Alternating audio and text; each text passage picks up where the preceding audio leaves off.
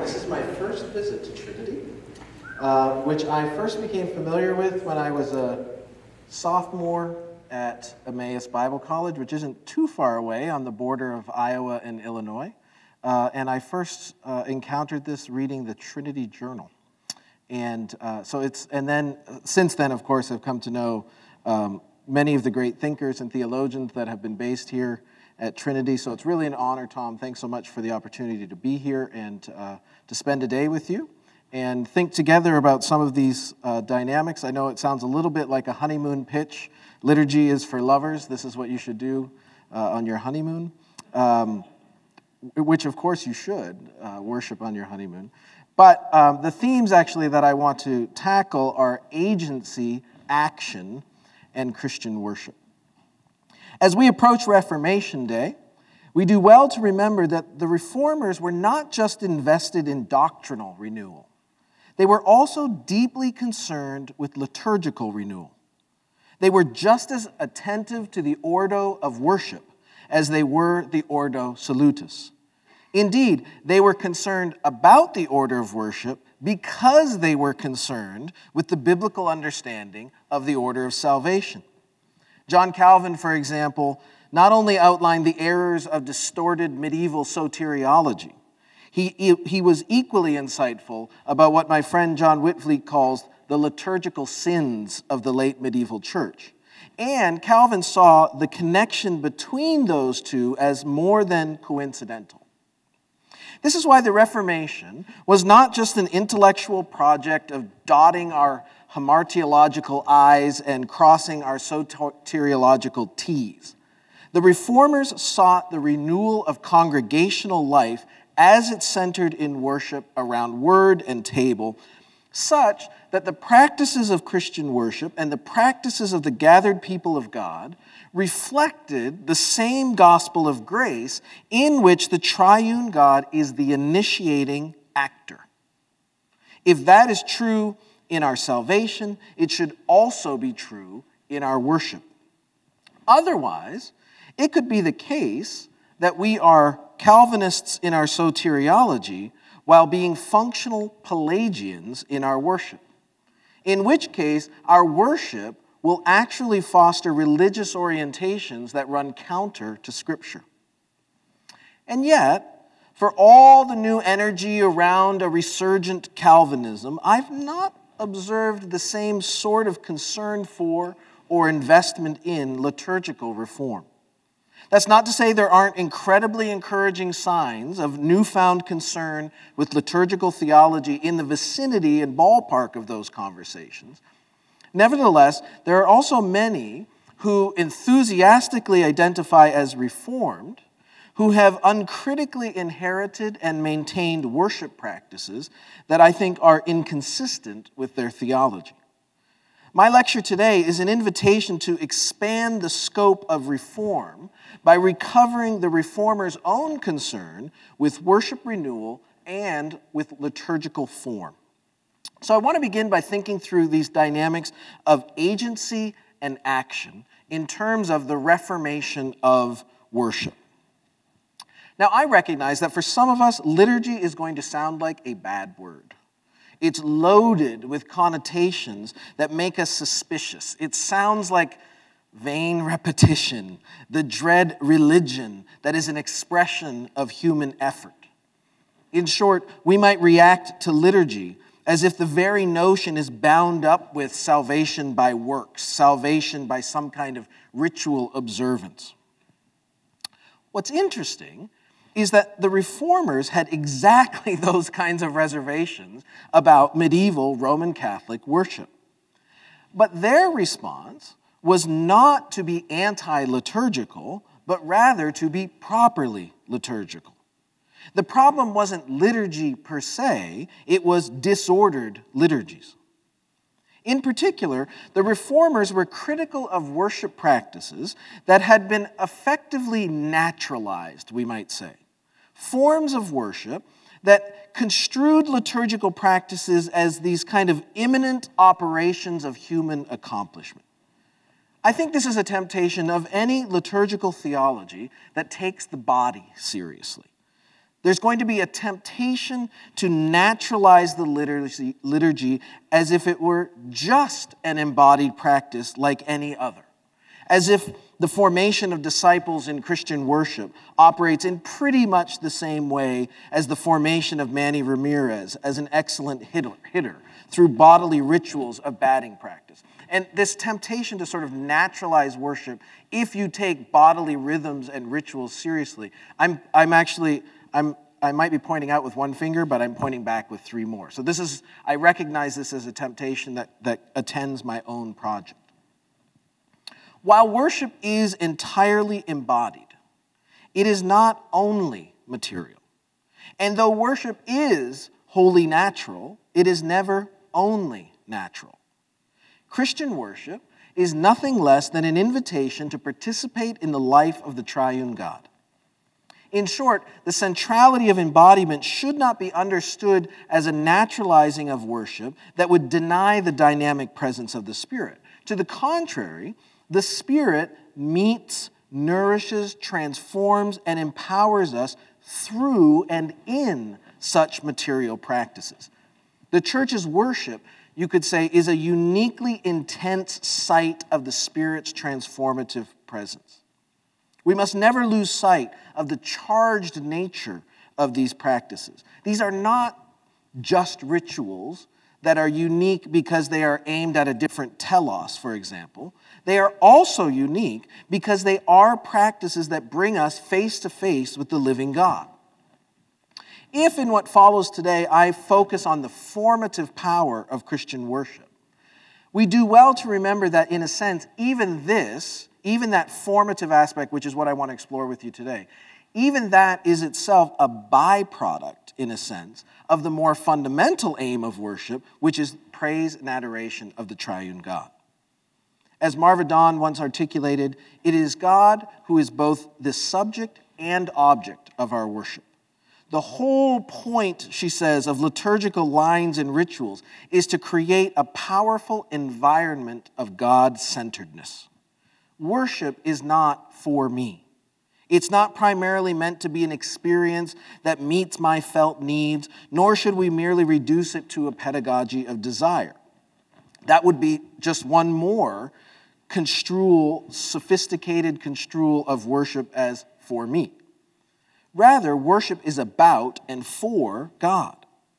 To say that God is both subject and object is to emphasize that the triune God is both the audience and agent of our worship. It is to and for God, and God is active in the word and sacraments. This is where the Reformers' sense of liturgical reform has contemporary relevance. As Nicholas Wolterstorff has pointed out, the medieval Western liturgy, against which the Reformers were reacting, so the sort of accrued liturgy in late medieval and early modern Christendom, that medieval Western liturgy was beset by its own kind of naturalization, insofar, he says, as it was a liturgy in which, to an extraordinary degree, the action of God was lost from view. The action of God was lost from view. The actions were all human, he says. The priest addressed God. The priest brought about Christ's bodily but static presence. But God as agent is nowhere in view. Thus, this sort of sacramentalism, which let's not confuse with sacramentalism per se, but that sort of sacramentalism is a sacramentalism, Wolterstorff says, of God's static presence, rather than one of God's active doing. And if there was any concern with action, it was focused on the so-called work of the people, the upward acts of expression and ritual observance, which, ironically, then were only really carried out by the presider. So contrast that, then, with the Reformers' view. In contrast, it's an emphasis on action, and particularly God's action in worship, that Wolterstorff distills as what he calls the genius of Reformed worship. The liturgy, as the Reformers understood it, he says, and practiced it, consists of God acting and us responding through the work of the Spirit. Listen, he puts it this way once. Indulge me one long quotation from Nick Wolterstorff. The Reformers saw the liturgy as God's action and our faithful reception of that action. The governing idea of the Reformed liturgy is thus twofold. The conviction that to participate in the liturgy is to enter the sphere of God's acting, not just of God's presence. Plus the conviction that we are to appropriate God's action in faith and gratitude through the work of the Spirit. The liturgy is a meeting between God and God's people, a meeting in which both parties act, but in which God initiates and we respond. For example, John Calvin would emphasize that the sacraments are not strictly the works of men, but of God. In Baptism of the Lord's Supper, he says, we do nothing. We simply come to God to receive his grace. Baptism from our side is a passive work. We bring nothing to it but faith, which has all things laid up in Christ. The Reformed liturgical theologian Hughes Oliphant Old has well captured this when he argues, quote, what Calvin has in mind is that God is active in our worship. When we worship God according to his word, he is at work in the worship of the church. For Calvin, the worship of the church is a matter of divine activity rather than human creativity. So worship is a site of God's action, not just God's presence. The emphasis, in accordance with Calvin's theology of grace, is on the primacy of God's gracious initiation. God is the first and primary actor in worship. But the point isn't passivity, turning us into a mere audience, spectators of what someone else is doing. That was the problem of medieval worship. Instead, this emphasis on God's action in worship includes a picture of what we could call graced interaction between God and his people, a liturgical form of call and response, grace and gratitude. Wolterstorff sees this highlighted in the liturgical theology of a later Calvinist, the Dutch theologian Abraham Kuyper. You didn't think somebody was coming here from Calvin College and not citing Abraham Kuyper, right? But here now, this is the Kuyper of Kuyper, the liturgical theologian. Commenting on Kuyper's proposals for liturgical reform, Wolterstorff observes that for Kuyper, various parts of the liturgy and the liturgy as a whole are to be seen as, quote, an interaction between God and the congregation. Liturgy is action, and the actions are not just human actions and not just divine actions, but an interaction between God and his people in which the congregation self-consciously participates. But this shouldn't be confused with a liturgical semi-Pelagianism, precisely because the interaction, even the interaction, is made possible by the Trinitarian operations of grace. Worship is, as Philip Butin puts it, a Trinitarian enactment, in which, quote, the initiatory downward movement of Christian worship begins in the Father's gracious and free revelation of the divine nature to the church through the Son by means of the Spirit. The upward movement of human response in worship is also fundamentally motivated by God. Human response, the sacrifice of praise and thanksgiving, arises from the faith that has its source in the indwelling of the Holy Spirit.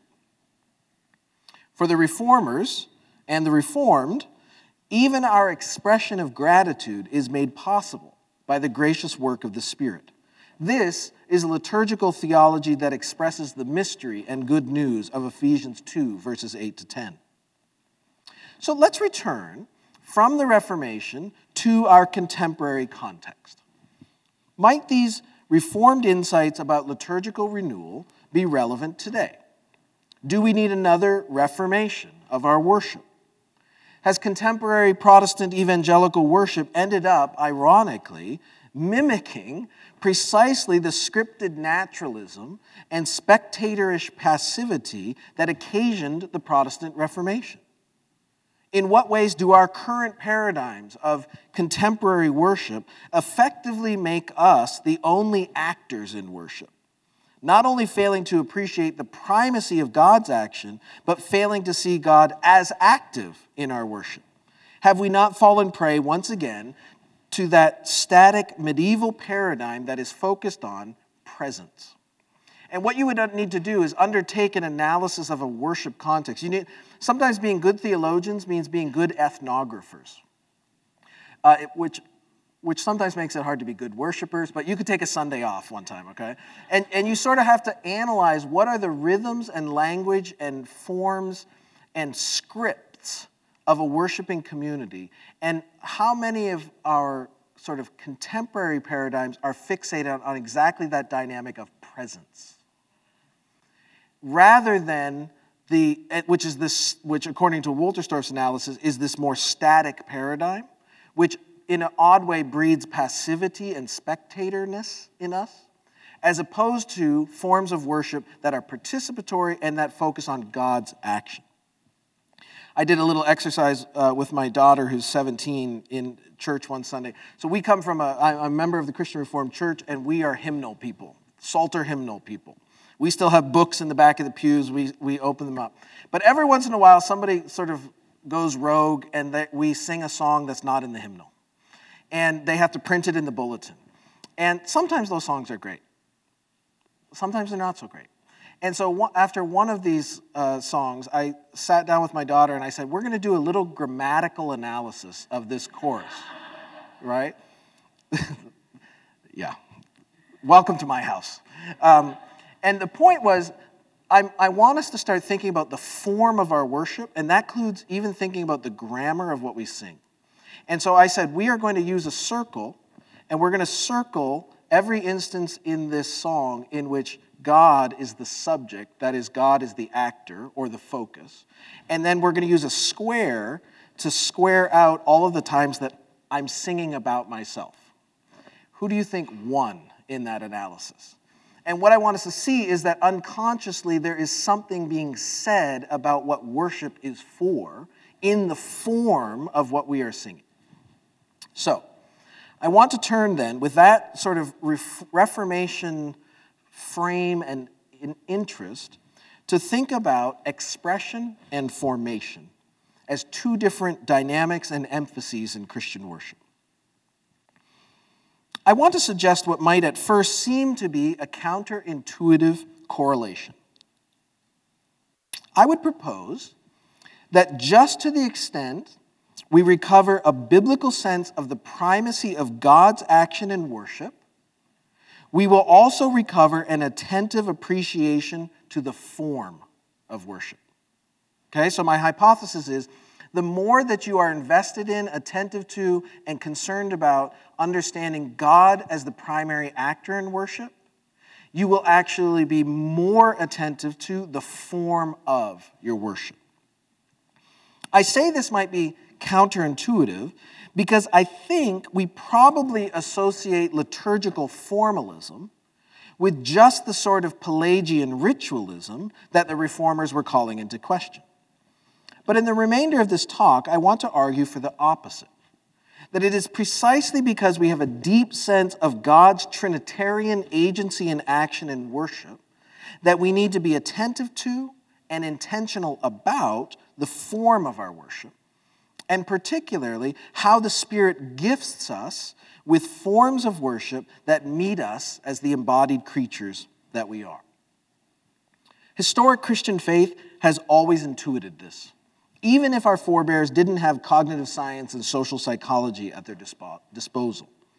What they did have was a robust theology of creation, an appreciation for the implications of the incarnation, and a sacramental ontology that saw the charged nature of matter that participated in God. The historic practices of Christian paideia, Christian education, Christian formation, what Matthew Myers Bolton has called the church's ancient disciplinary treasury. And he's actually getting that from John Calvin. I always plug this book wherever I am. Matthew Myers Bolton, Life in God. is a study of John Calvin's practical theology, in which Bolton documents the extent to which Calvin was invested in actually not the demolishing of a monastic project, but the expansion of a monastic project. Here's what I find fascinating about it. We know, of course, that the Reformers undid the monasteries. They actually destroyed the monasteries. But it wasn't because of opposition, in John Calvin's case, it wasn't because of opposition to the kind of disciplinary rituals and rhythms and spiritual disciplines that were taking place there. What he rejected was the sequestering of those only in the monastery. For Calvin, to break down the walls of the monastery is to make all of Geneva a magnum monasterium, where the rhythms of everyone's day are governed by what he calls the church's ancient disciplinary treasury. So, if at various times you start worrying that I sound Catholic, Roman Catholic, I just want to point out there's nothing I'm saying that John Calvin didn't say. Okay. Well, there might be a couple things, but anyway. So the historic practices of Christian paideia, Christian formation, have always been a full-bodied, holistic set of disciplines that not only informed the intellect, but reformed the very know-how by which we feel our way around the world, reaching the incarnate significance that Maurice Merleau-Ponty simply called perception. Indeed, Christian liturgical formation has long understood what a French theorist like Pierre Bourdieu finally names, that pedagogies can extort the essential from the seemingly insignificant. So, for example, Christian worship and spiritual formation have long known and affirmed in practice that gestures are not just something that we do, they do something to us.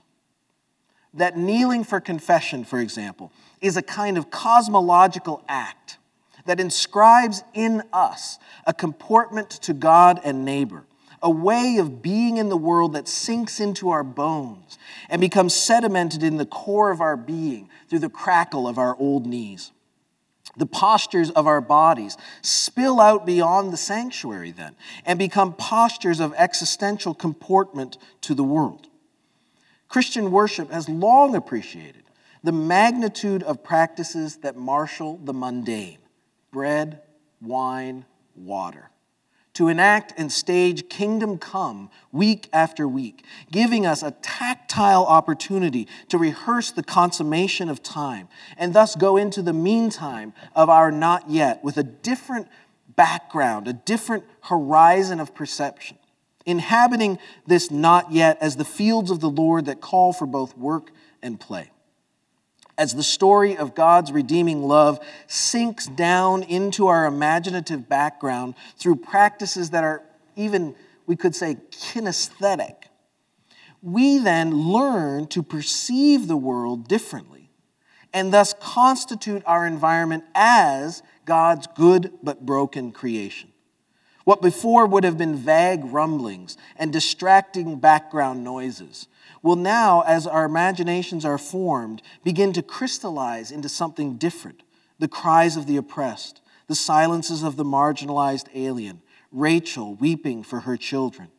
What was previously perceived with the bright, shiny sheen of success, comfort, insularity, accumulation, security, now we will be learning to perceive anew because it will be constituted within a very different horizon, from a different background.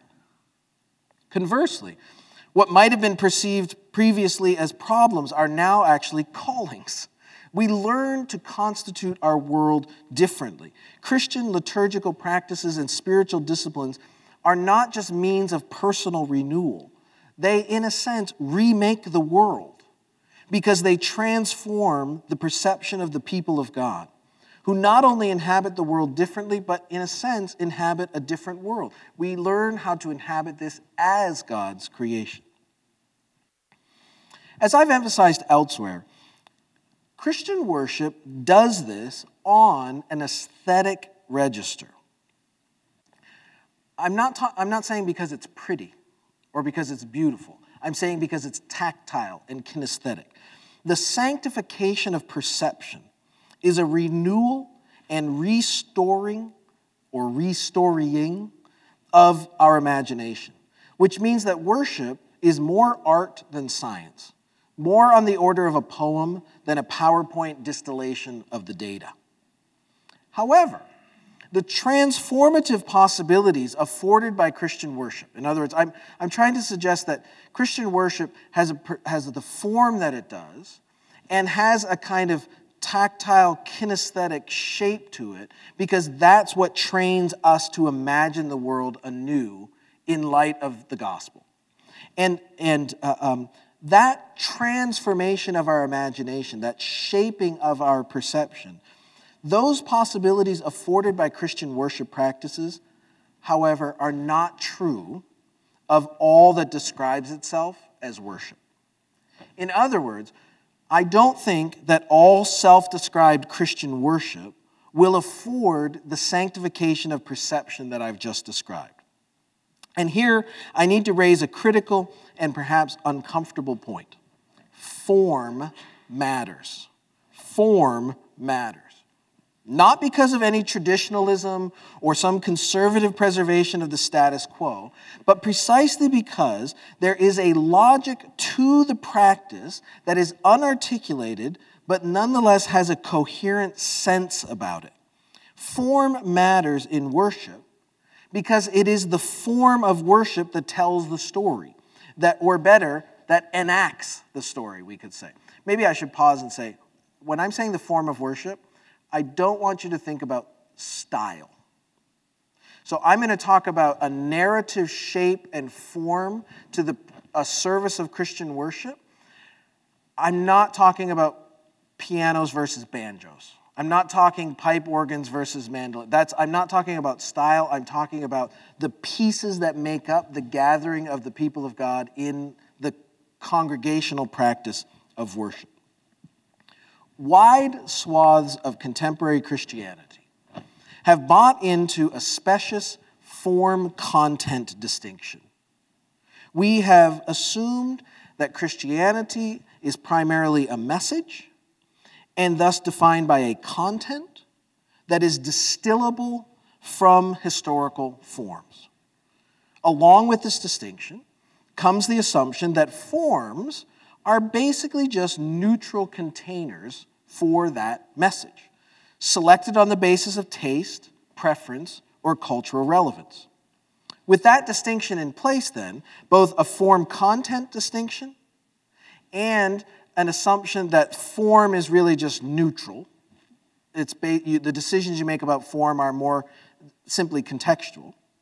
With that distinction in place, we then treat the historical received forms of Christian worship as a kind of disposable husk that can be shucked and chucked as long as we keep the kernel of the gospel message.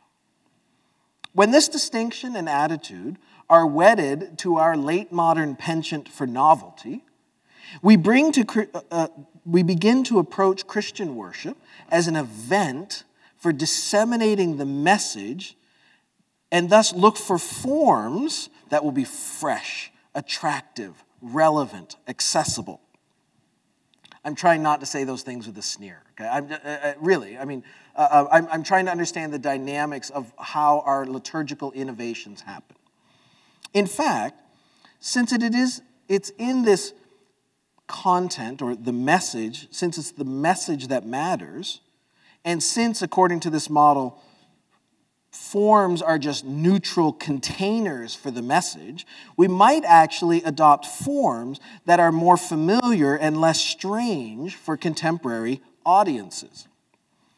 By the way, do you notice, as soon as you start describing your congregation as an audience, you've actually already made a decision about who is acting in worship and in the gathered congregation. So, for example, if you work with this form-content distinction, and then you think the gospel is this distillable content, that is the message, and which is in a way portable to whatever form will work to get the message out, then what will happen is you will say, well, let's distill the gospel message, but let's look for forms, containers, that are more attractive, more accessible, more relevant, more au courant. Because nobody likes going to boring, old, stodgy church services, but people really like going to malls, or people really like going to the coffee shop, or people really like going to rave concerts, apparently. So what you do is you distill the gospel message, because now you've got the message, and that's the gospel, and the containers are neutral, and so we deposit the gospel into the mall container, or we deposit the gospel into the coffee shop container. In doing so, we believe that we have, in a sense, sanctified these forms, taken them up in the service to the gospel. But such strategies, I would suggest, are actually very intellectualist. They reduce the gospel to a propositional message, and because of that, they completely miss the formative power of the forms themselves. Because such relevant paradigms are unwittingly intellectualist, they fail to appreciate that we are liturgical animals shaped by the practices that work on our unconscious. And so they also fail to appreciate that, in fact, these forms are not neutral. The forms of the mall or coffee shop are not just benign containers that can carry any content. These forms are already aimed and loaded at a particular vision of the good life. They carry their own teleological orientation and come loaded with a complex of rituals and practices that carry a vision of the good life. So, while we might think reconfiguring worship to feel like a mall is a way of making Jesus relevant and accessible, in fact, we are unwittingly teaching worshipers and seekers to treat Jesus like any other commodity that they encounter in the mall. My point isn't that both form and content matter. My point, I think, is a little more radical than that. In some significant sense, we need to eschew the form-content distinction. Because worship is not just the dissemination of a content or the expression of an inner feeling. The very form of worship tells the story. The form of worship is the logic of the practice, and as such, it has a coherence that is fundamentally narrative, not deductive. The narrative arc of Christian worship is how it makes sense, and it is through our immersion in the implicit narrative logic of that practice that we acquire a kind of what Bourdieu calls a practical sense of the Christian story. It soaks into our imagination and becomes part of our constituting background. It starts to become the story that governs how we experience the world. To be immersed in the irreducible practical logic of Christian worship is like carrying Mark Twain's cat. There's this great quip from Mark Twain where he says, "He who carries a cat by the tail learns something he could learn in no other way."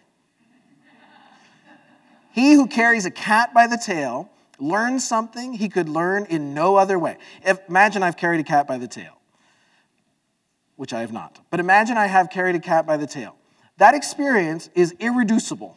I could try to explain to you the experience of carrying a cat by the tail, but you would never get it the same way as trying to carry a cat by the tail. I'm suggesting that the formative power of Christian worship works exactly the same way. We thereby learn something we can learn in no other way. There is something irreducible in the know-how that is carried in the practices of Christian worship. Why? Because that narrative form of Christian worship, of historic Christian worship, tells the story in ways that operate even under the radar of our intellectual apprehension. This is just a way of saying that with liturgy, like poetry, we should be aware of what Cleanth Brooks called the heresy of paraphrase. The heresy of... We love hunting out heresies, so this has got to be good, right?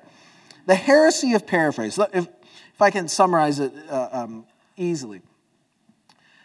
In poetry criticism, The heresy of paraphrase means this: the meaning of a poem is irreducibly bound up with the form of the poem.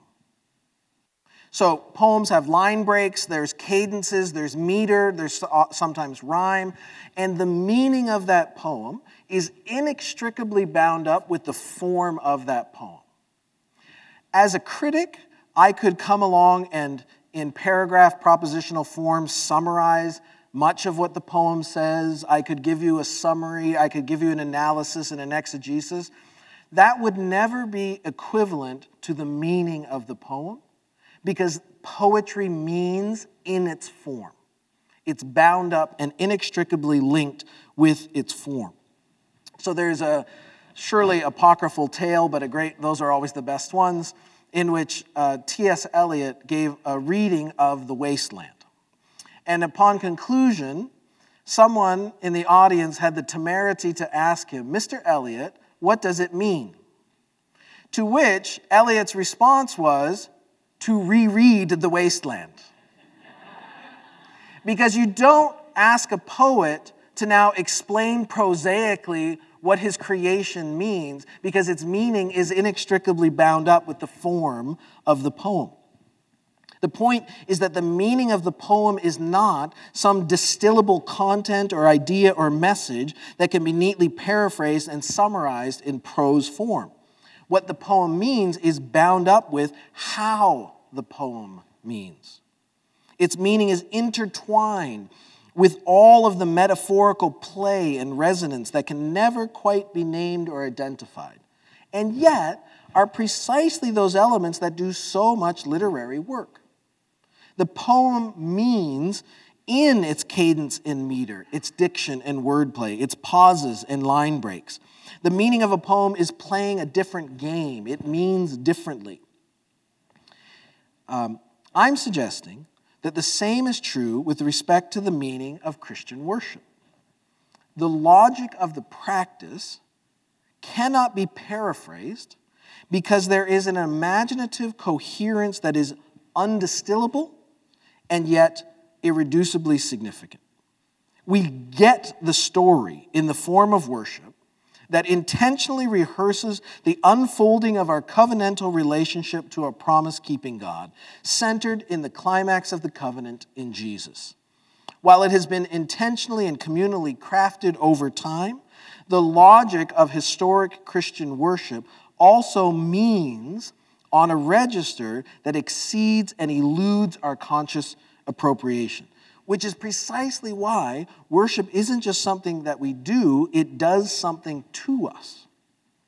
The practices of Christian worship mean in this narrative mode. So, for example, in sort of standard Reformed worship, which is also, by the way, turns out to be standard Western small c Catholic worship, there is a story that is told in what we do in the moments, so that worship always begins with a call to worship, which comes from the gracious God who is the initiator and caller and elector that has brought us here in the first place.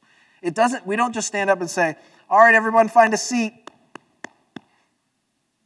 It's a call that echoes creation itself. It's our recreation in the call to worship. And then as you follow the sort of narrative logic of the order of worship, very soon you know that in Reformed worship you have to come to grips with your sin, because you've just been called into the presence of a holy God. And this is why in the narrative logic of Reformed worship, really early on, we communally and collectively confess our sins. There's no way that this story can go on when we haven't done that in God's presence. In His holy presence, this has to happen. He's called us there. Now we confess our sins. But that story has to continue with the logic of the immediate and gracious announcement of our pardon, the good news, the assurance of salvation.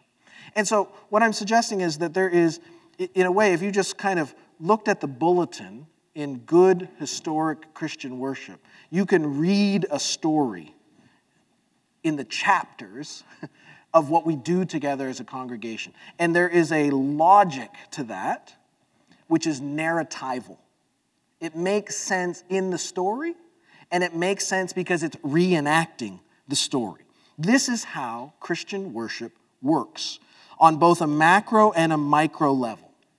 On a macro level, the overall narrative arc of Christian worship, gathering, confessing, listening, submitting, communing, sending, tells a story in the background by its very structure and organization. There is a rhythm and cadence that becomes part of our own background, such that this story governs our perception of the world in ways we don't realize. I mean, the wager here is that you are actually learning what it means to be forgiven simply by moving through this story with the people of God week in and week out. And as a process, you are also learning on a kind of gut level what it means to forgive. You are becoming that kind of person. In this way, Christian faith is something that we come to believe with our body, you might say. It's incorporated into us as we are incorporated into the body politic that is the body of Christ. We absorb Christian faith as a kind of practical sense, not primarily or only by the didactic dissemination of content, heresy, but rather through our immersion in an ethos and an environment where the story is in the air we breathe and in the water in which we swim, operative in the background in ways we might not realize. There's a kind of grand poetry about the shape of intentional, historic Christian worship that shows rather than just tells. And such a narrative showing resonates with our imagination in ways that elude our intellectual grasp. If worship is, what we're saying is, worship is not just an expressive act of our upward, sincere expression of praise and devotion to God. It is actually a downward move in which God is acting to mold us and make us and shape us. And if that's the case, I don't know if I should turn off the mic, but if that's the case, then actually, this is just so we have something to talk about. There can even be a virtue to going through the motions. There can be a virtue, not always, but there can be a virtue to being committed to being part of the people of God who go through the motions, because you know who's acting even when you are going through the motions is the Spirit of God. There's a kind of formative power that is at work there that is not dependent on how you are feeling that day or how much you're into it. And I say, as a parent of 4 teenagers, or now a 21-year-old and 3 teenagers, a lot is at stake in how we think about the faith formation of young people based on the decisions we make about that point, okay? This is all, I hope we can talk about that afterwards. This is also why the form of worship works on us at a micro level as well. If historic Christian worship and the ancient spiritual disciplines carry the story that seeps into our social imaginary, this is in no small part because liturgical practices are also intentionally aesthetic, and they tap into our imaginative core. It's no accident that the poetry of the Psalms has long constituted the church's prayer book. Nor is it mere coincidence that the worship of the people of God has been marked by singing. In these and countless other ways, the inherited treasury of formative disciplines has been characterized by an allusivity and metaphorosity that means more than we can say. There is a reason to our rhymes. There is a logic carried in the meter of our hymns and the shape of our gestures. Worship innovations that are inattentive to this may end up adopting forms that forfeit precisely those aspects of worship that sanctify our perception. Hence, wise worship planning and leadership is not only discerning about content, the lyrics of songs, the content of a pastoral prayer, the message of a sermon. Wise, intentional worship leadership should also be discerning about the kinesthetic meaning of the form of our worship. We will be concerned not only with the what, but the how.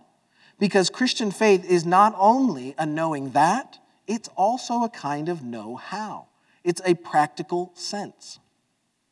Because meter and tune each means in its own irreducible way, for example, the form of our songs is as important as the content. It's in this sense that to sing is to pray twice. Worship wisdom requires that we be attentive to the practical sense of aesthetic forms, lest we end up singing lyrics that confess Jesus as Lord, accompanied by a tune that means something very, very different. Similarly, because our words mean more than their propositional content, and because worship is intended to not only inform the intellect but recruit the imagination, we will want to be attentive to the poetic and metaphorical power of words to evoke the world to come, thus resisting temptations to flatten our worship words to the utilitarian pragmatism of the marketplace. If I can make a plug here for my colleague, I think Neil Planninga is coming to visit you soon at the Henry Center. His new book called Reading for Preaching is a whole book on that sentence. That is, that one of the best things that pastors and preachers and worship leaders can do for the sake of fostering the people of God and fostering worship is to become people who are shaped by fiction, literature, poetry, and good writing. To learn the power of this play of metaphor. In these and countless other ways, we could spend time talking about gesture, architecture, images, icons, color, vestments, more. In all these ways, Christian worship is more than its content. Doesn't mean it's less than its content, so don't anybody come and ask me that afterwards. But Christian worship is also more than its content, and it always means more than it says. Worship that intends to be formative, and more specifically, worship that intends to foster an encounter with God that transforms our imagination, has to be attentive to and intentional about these aesthetics of human understanding. Christian worship needs to be an incubator for the imagination, inviting us into the real world by bringing us aesthetic olive leaves from the kingdom that is coming, helping us to then envision what it would look like for God's will to be done on earth as it is in heaven. We will absorb this eschatological vision of shalom in ways that elude our awareness, and the story will be incorporated into our bodies on this aesthetic register. So the whole of Christian worship needs to embody this guiding story in multivalent ways. Christian worship should send us out not only with new knowledge and information, but with a renewed feel for the world. In conclusion, my hope is that a renewed interest in the Reformation and Reformed theology will be equally attentive to the liturgical heritage of the Reformers, which is a tangible point of intersection where Reformed theology meets congregational life. Indeed, if worship is primarily a space of God's action, which then requires that we be attentive to the form of worship, I think we could highlight two concrete opportunities for renewal in our congregations. First, we need a new intentionality about the design and shape of worship, in which we eschew the cult of novelty and instead appreciate the accrued wisdom in the inheritance of historic forms of worship. In other words, everybody go back and read Robert Weber, because the future is ancient. And one of the best things, this isn't about what's the next best thing in Christian worship. It's actually about remembering ancient wisdom that has nourishment for the people of God living in a post-Christian context. And so if there's any sort of outcome to this, it should be an encouragement to remember anew ancient wisdom. Second, on a practical level, I think this should yield a renewed commitment to what my colleague John Whitfleet calls liturgical catechesis, recognizing that gathered Christian worship is actually at the heart of discipleship. Because that's the case, at the heart of Christian formation should be a kind of liturgical education that helps both young and old understand why we do what we do when we worship. For example, my children are formed in catechism by going through the Heidelberg Catechism, which is our tradition's teaching tool, our catechesis. And what's interesting is that the Heidelberg Catechism is sort of organized around the Apostles' Creed, the Ten Commandments, and the Lord's Prayer. Why is that? Because that's what the church would have done Sunday after Sunday after Sunday gathered in worship. So we might come to something like the Heidelberg Catechism now and feel like it's just this sort of didactic, abstract structure. Makes sense. Yeah, those all seem like good things. Apostles' Creed, Ten Commandments, Lord's Prayer. Wow. But in fact, for those historically who would have been going through the catechism, this was to go through and learn what we do when we worship in the gathered congregation week by week. In a wonderful study of the continued development and maturation of Calvin's Catechism for Children, Calvin was interested in children's ministry. Don't tell me you're a Calvinist if you don't care about children's ministry. He spent his whole life working on a catechism for children. And Randall Zachman, in his wonderful book, John Calvin as Teacher, Pastor, and Theologian, tracks the development of that catechism in all of its different editions across his life. And he notes that the final version of the catechism culminates with a focus on worship. Gone, in fact, are narrow fixations on election and predestination. Those are nowhere in the last edition of Calvin's Children's Catechism.